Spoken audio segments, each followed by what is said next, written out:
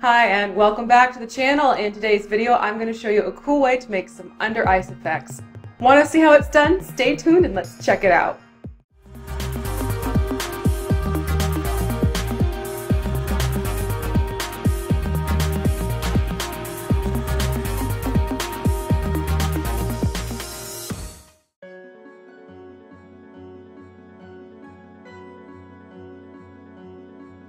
To create the ditches in the ice, you're going to want to get a hold of 100% acetone nail polish remover. Then using a Q-tip, put this onto the foam and let it start eating away at the foam. This is also something I do recommend you play around with on a spare piece of foam if you have not done this technique before. A little will go a very long way.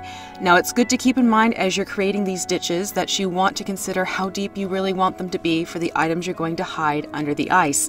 So again, play around with it, see how it works. You can also go back in with a paintbrush and sort of feather things around, but just be sure that you check as it goes along, otherwise it might eat through the bottom of the foam and you don't want to do that. Once you've reached your desired depth, let it be and let that acetone dry off before you do anything else with the foam. Now I thought it'd be fun to put a skeleton under ice, so basically I just took a skeleton from a cheap pack that I got off of Amazon and cut it into pieces. I focused more on the skull and the torso area of the skeleton to have that submerged under ice. And again, don't go for a high quality mini in this case, you want to make sure they're cheap. And it does help to sort of test fit to see if you do need to go back in and make any adjustments by either snipping the miniature or possibly going back with a little bit more acetone to eat away towards the sides of your ditch, that type of a setup. Once you have it established as you'd like, then we'll look into taking care of making sure the skeleton gets a good seal with the Mod Podge Ultra. I found that this helps the paint adhere to these cheap skeletons better. If you haven't seen a handheld wire cutter for foam used in action yet, I do recommend you check out the video that is linked above. But at this point, make sure you've taken your foam and you use that hot wire cutter to cut the edges and add details to your foam pieces. Because I only had pink foam on hand for this project, I did need to make sure that I muted this foam's pink out of the equation so it didn't affect the colors in the ice. This means I did a mix of Mod Podge gloss with pewter gray and a touch of midnight dream. Once you mix all three together, you get this richer gray blue, which helped cancel out the warm tones of the pink. I will say, if you can get a hold of the home insulation foam that's that nice greenish blue color, use that over the pink. It makes things a lot easier in this process for any type of ice scatter in this case. Now with your mix, you're going to go in with a paintbrush and basically just paint your foam. Make sure you get into those nooks and crannies of your ditches as well as around the sides and edges. Another thing I want to mention here is that before painting, I did take a wire brush and just drag it across the top just to give the surface a little bit more texture. But once you get everything completely covered with this mixture, do be sure to let it dry overnight to make sure it's functioning, dry, and has created a nice seal for you with your foam.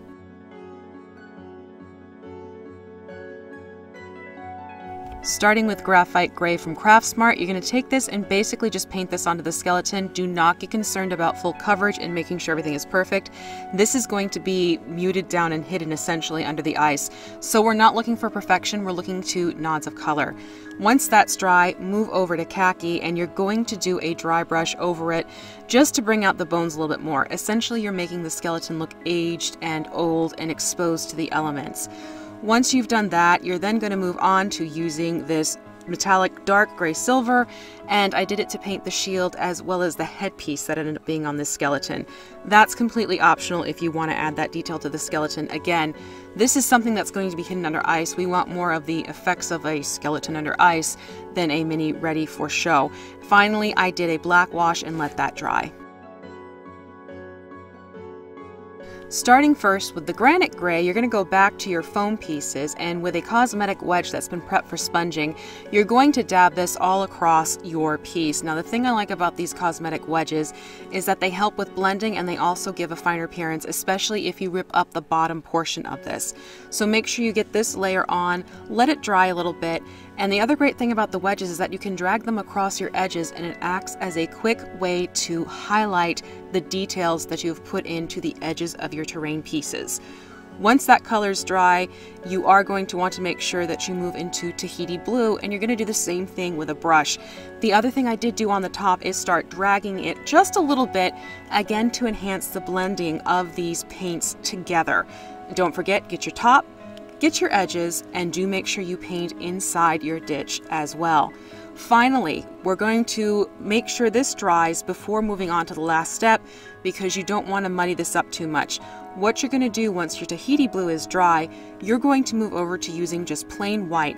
I did move over to a paintbrush for this factor because I wanted to make sure there was a little bit more coverage than what the foam wedge could do. So using a wide paintbrush, I used that to apply the white to the edges in a dry brush fashion, as well as into the ditch and then across the top. Now when you drag it across the top, this is where you're also going to see those details that I put in with the wire brush ahead of time. If you want to do that, that's great. That's a step you could skip if you so choose. I just like the way it kind of gives it more of that windswept, rugged terrain that you can find in icy areas. To give these pieces an icy sheen, I used the Deco Art Pearlizing Agent, and this is fantastic. It's basically dry brushing again. I used a smaller brush in this case because I don't want it covering everything. I just wanted to highlight those edges so that when you move the piece around, you do get the shine. Now when it came to the top surface of the terrain, I did go back to the wider brush just because it made it easier to cover it a lot faster. But as you can see, it now has a gloss to it. At this point, we're going to start putting the skeleton into the ditch in your ice. And to do this, take your low temp hot glue gun and put some hot glue in the bottom to secure your skeleton in place. Now keep in mind, the deeper you put the skeleton, the more hidden it will be in the long run once the hot glue goes over it. Now the reason why I'm saying a low temp hot glue gun is because the high temp hot glue guns can have a bad habit of melting the foam further. I will say though, if you have that green-blue insulation foam, you could play around and use that to your advantage. So at this point I've put the skeleton in, now I'm putting the shield on top, and essentially it's just a matter of going back in and putting some more hot glue around it. Of course, make sure it's secure before you do anything else, but now I'm taking the hot glue and I'm edging it around and I'm filling it into the spots where I want this to get covered. And that way it just begins to immerse your skeleton in what's going to be layers of ice. Now a little trick I did to kind of help keep the surface more smooth is I'd put the hot glue in, and once I got the area covered, I would then tap it onto my hand, and this process would make the glue level out a little bit more, just to kind of keep it from looking too ridged and waved from the lines of your hot glue gun.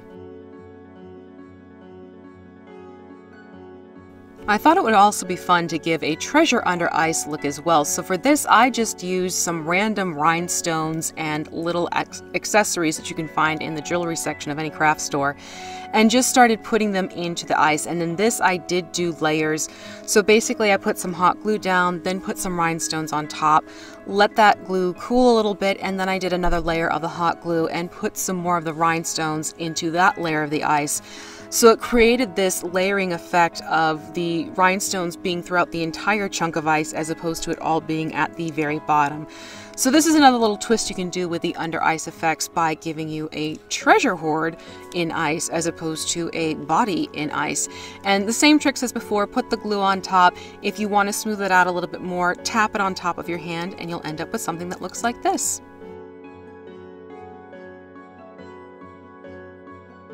And here we have our final look of the skeleton in ice as well as the treasure in ice. This is a concept I wanted to share with you because I thought it'd be a fun and easy way for you to create these situations in your games as well, with supplies you have readily at hand. You can also have fun with playing around as to what exactly is going to go underneath those layers of ice. You could have someone who's completely frozen under ice. You could have, like we showed before, the skeleton, the treasure. Your imagination is unlimited in this situation. So I hope this is a tip that's come in handy for you. If you have any questions, as always, you can email me at thecraftingmuse.email@gmail.com or comment below. If you've liked this video, do be sure to give it a thumbs up, and while you're here, you are welcome to subscribe. Have a great day, everyone, and I'll see you later with another craft video soon. A big welcome to channel champions, Chameleon Fam, and Silent Adel. Thank you so much for joining my Patreon community. If you too would like to become a member and get access to my Discord server, make sure to check out my Patreon link below in the description. Thank you very much again, guys, and I'll see you later. Stand in frame. Standing in frame is important. You're not standing in frame. What good are you? Testing microphone. Almost seem too. I look like I went Oompa Loompa mode. I might have to take the light filter off. Yep, I think I look Oompa Loompa. Oompa Loompa. Hi and welcome. Hey, one take. Once I got the lighting pulled together, one take. No! It's a happy day.